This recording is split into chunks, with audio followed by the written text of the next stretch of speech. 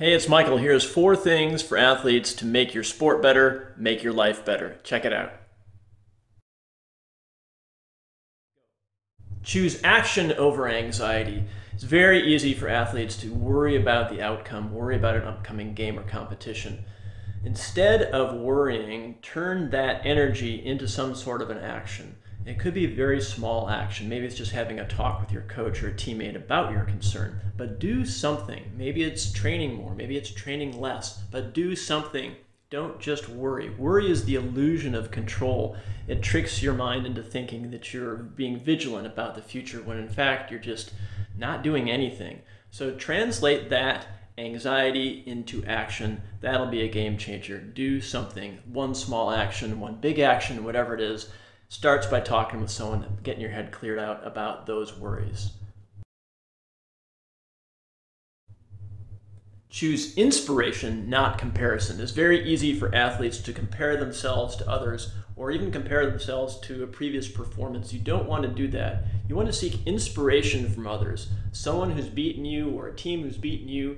Think about the great things that they did and take a page from their book, but don't take their whole book. You are not them. You are you. So seek inspiration from others, but don't fall into the comparison trap where you beat up on yourself, think less of yourself, and think that other people got it all figured out. They don't. They got their problems too. Use inspiration, not comparison. Choose purpose over pleasure. Throughout the day, look at the choices that you make. Are they more pleasure-driven or are they more purpose-driven? By pleasure-driven, I mean hedonistic pleasures that only serve their own purpose momentarily, like eating a piece of chocolate cake late at night when it's going to keep you up, hitting the snooze button, skipping training, Netflix binging, drinking too much alcohol, staying up late. The kinds of things that you know are kind of fun in the moment, but if you're an athlete, they're really going to bite you for the next couple of days. So start to tweak the needle in the direction of purposeful activities as opposed to just momentary pleasure activities. So purposeful is it brings joy, value to you and others. It builds character. It's going to build you up and not tear you down, take you back. So focus more toward purposeful activities throughout the day.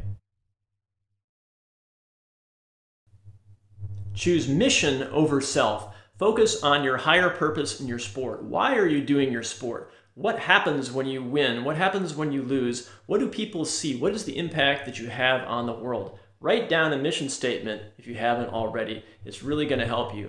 Think about really what happens when you perform. In essence, you're a performer. You're an artist, really. So what impact do you have on the world? How do you want to make your sport better? How do you want to spread positive vibes in your sport and in the world? Think about that. Write down the ways that your sport actually does that.